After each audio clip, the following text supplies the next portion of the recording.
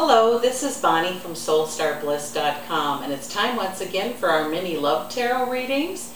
So we'd like to do April, May, and June 2016. But before we begin, I'd like to thank you for liking and sharing our videos, for subscribing to our channel, for liking us on Facebook, and checking out our Google Plus pages. You know what? Let's get started and see what's coming up for you in the love department right now. Hello, my Leo friends. This is your April, May, and June 2016 mini tarot love reading. Let's take a little shuffle here and see what's coming up for you. I kind of like to do a little general reading, and then we're going to pull some cards for each month so we can see what's going on for you.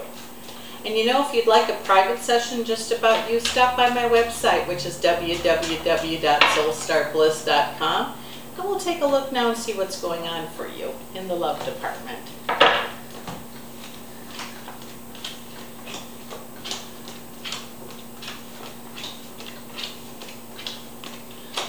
Oh my goodness, okay, it seems like some of you have left relationships, and you know, it seems like you gave your power away when you left. If you've decided to leave, so be it, that's fine.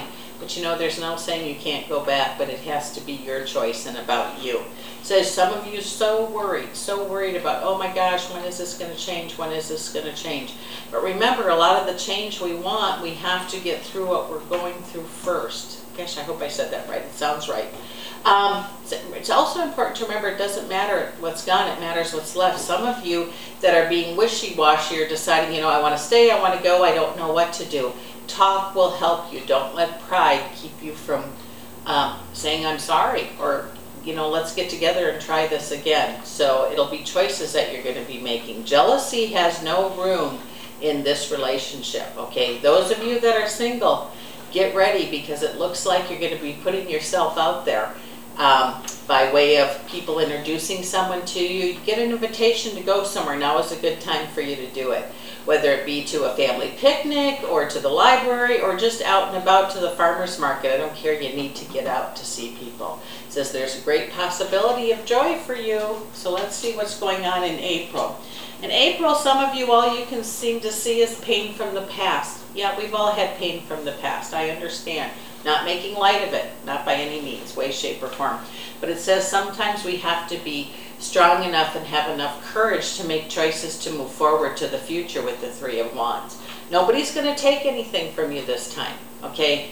But don't rob yourself of the opportunity to possibly have happiness. So in April, you're going to be doing some soul searching and maybe trying to let go. It says don't be carrying around guilt from the past. It's not going to change anything.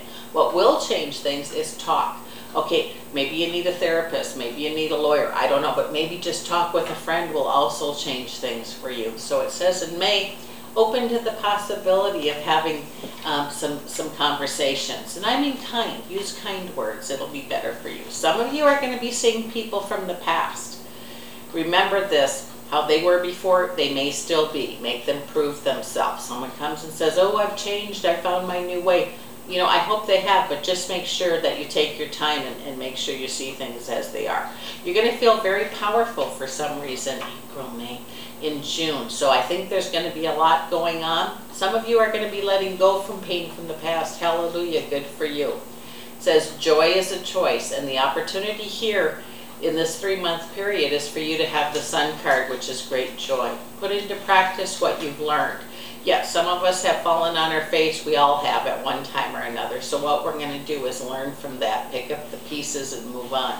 But some of you in your relationships, maybe you need to rekindle that a little bit. Maybe you need to, you know, pick up some flowers, surprise somebody with a nice little unexpected thing. Maybe it's just a note, maybe it's a book they want. I'm not sure, and I'm not in your relationship, so just think about things that would make you happy. And I think you're going to be quite happy with the way things are going. They're going to start out a little slow, excuse me. Don't carry the burdens from the past with you. Try the best you can to let things go. But it says there's a real possibility by June, those of you who have been feeling alone are not going to be feeling that way anymore. So this is Bonnie from Soul Star Bliss. Thank you so much for dropping in to see me today, Leo, and we'll see you again real soon.